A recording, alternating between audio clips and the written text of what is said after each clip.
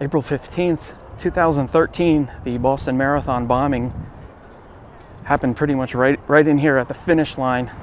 This is where the first pressure cooker bomb went off, right here, one of the memorials.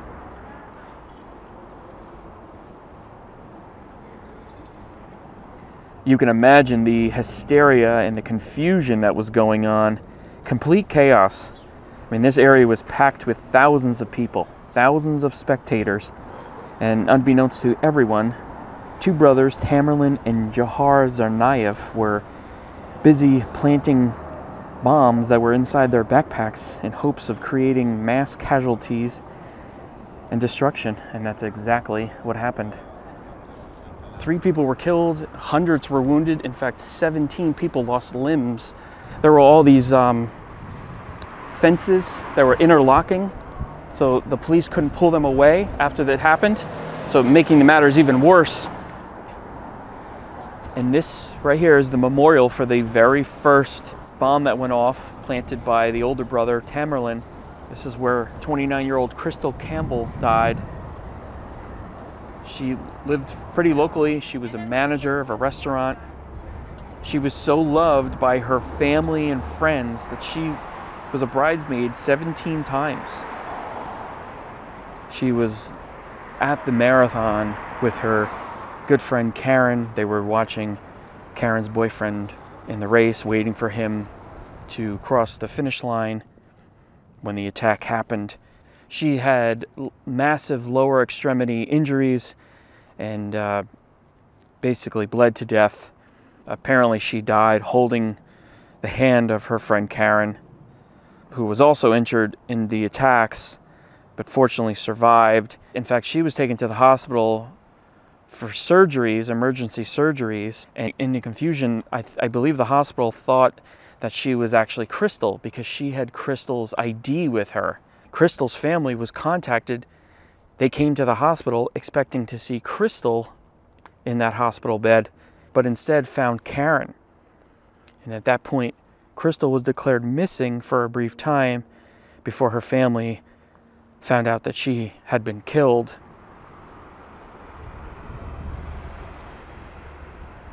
So about 12 seconds after the first explosion came the second one.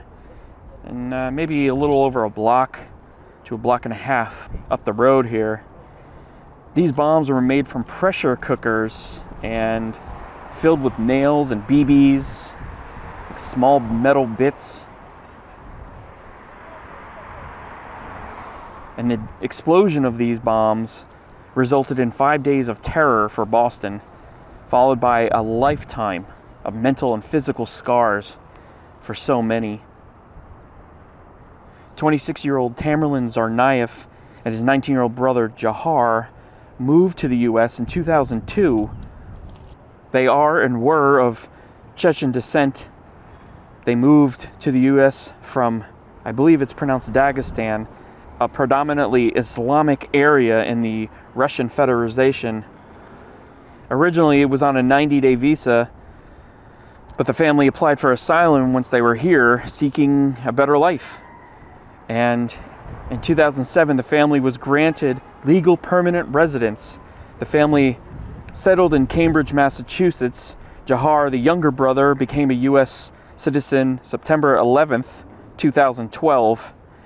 And his brother Tamerlan was never granted citizenship due to an investigation against him that was actually suggested by the Russian government, the FSB intelligence, saying that he was a known follower of radical Islam.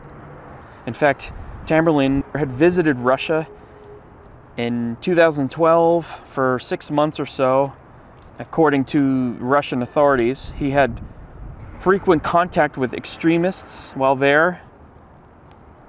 But while here, the brothers went to great schools and lived in a nice area. And obviously there's much more to all of this, but that's the basic story of it. They became angry with the very country that provided a better life for them.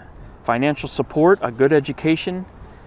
Apparently they were motivated by the wars in Iraq and Afghanistan, and Jahar admitted that they learned to build these pressure cooker bombs on an Al-Qaeda-run website. So this is the second bombing location. Like I said, a little over a block away. 8-year-old Martin Richard was with his family. They were watching the race. That second bomb went off right next to them, about 3.5 feet away from Martin. His sister and his mother were also severely injured. In fact, his sister lost her leg. She was one of the 17 people who had some limbs amputated. Actually, a double amputee, Jeff Bauman Jr., a spectator who, he was actually the one who gave the description of Tamerlan to the police, who placed the backpack right next to Jeff. And Jeff thought he looked strange, he looked out of place, and he remembered him and gave the police the description. And the other person who lost their life right here was 23-year-old Lindsay Liu. She was a graduate student at Boston University.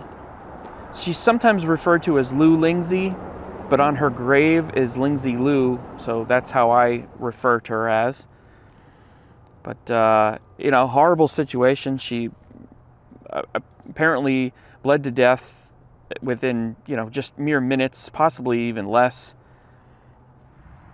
She died, she was basically next to her good friend. They both were hit very badly. I'm not really going to dive into any of these stories of what was going on after the explosions and the horrific situation that these people were put into. But she basically she bled to death, basically. She was hit in the legs really badly. And horrible situation. She's from China, but her family said she loved Boston so much that they felt like she should be here, buried here. So this is what they did. This is the exact location right in MIT area here where the brothers walked up on Officer Sean Collier.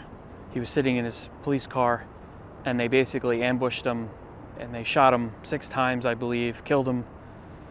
They were trying to get his gun, but they could not unholster it. They couldn't get it out, so they didn't get his gun at least. And I believe that there was a witness that saw the brothers walking up through this square and came right up to the police car, which was right here. Sean was the 5th of 6 other siblings, and his family said he always wanted to be a police officer. He studied criminal justice at Salem State University, and an all-around good guy. He donated his time working at the homeless shelter and teaching people how to box, big into helping people and working with people. I'm wondering if this was a sister. He was born in '86, and this is Crystal. She only lived 3 days, so this is probably his baby sister.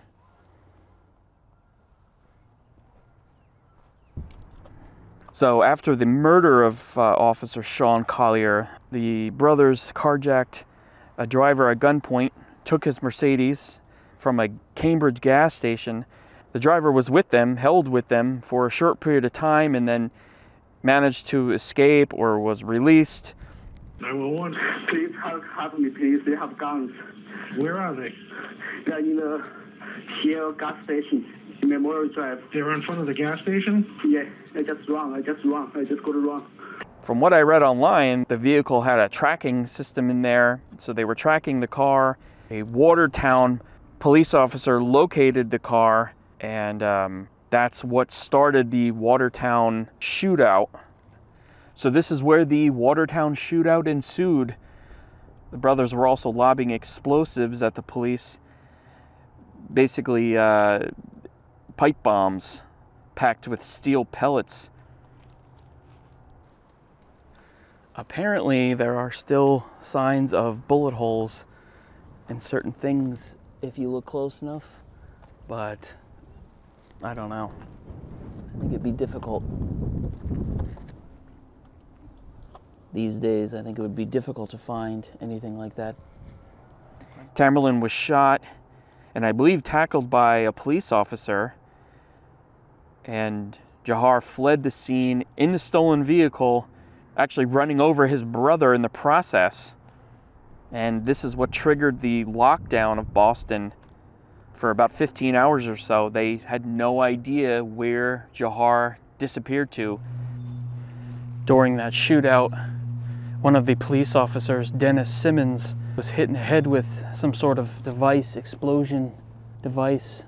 He survived, but then a year later, almost exactly a year later, he was at the gym working out and then he had a brain aneurysm right there. The doctor said it was from that device that went off. So that lockdown lasted about 15 hours or so, and the police really had no idea where the other brother was. He had ditched the car 4 or 5 blocks away and disappeared into suburbia. He was gone. A man went out in his backyard to have a cigarette and noticed the boat cover was torn, and walked over to it. He could see a little bit of blood on the side. He climbed up the ladder and could see someone inside. And he crept back down the ladder, called the police, and of course, it ended up being Jahar, who was injured in there, shot. He had been hit during that shootout, and the house is right here. The boat is obviously gone, but it was right there, facing down the driveway like this. And that ended the massive manhunt, the 5-day manhunt for the bombers, for the brothers. So that's the story of the Boston bombers, the Tsarnaev brothers. Josar Tsarnaev is in prison, federal prison, for the rest of his life. And it's a crazy story. It's just unbelievable how evil people can be, hurting innocent people for nothing. People that aren't even necessarily from this country. Unbelievable story. Hope you found it interesting. I'll see you in the next video.